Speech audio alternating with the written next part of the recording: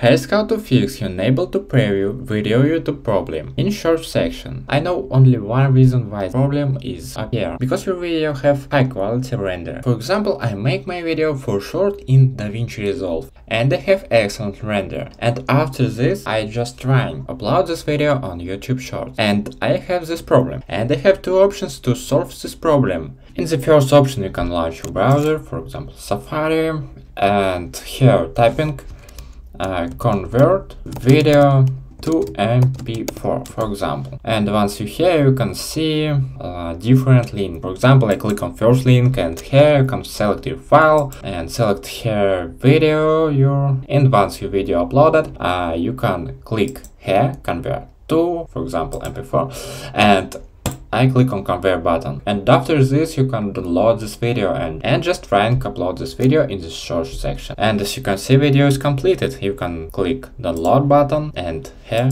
allow, and that's ready.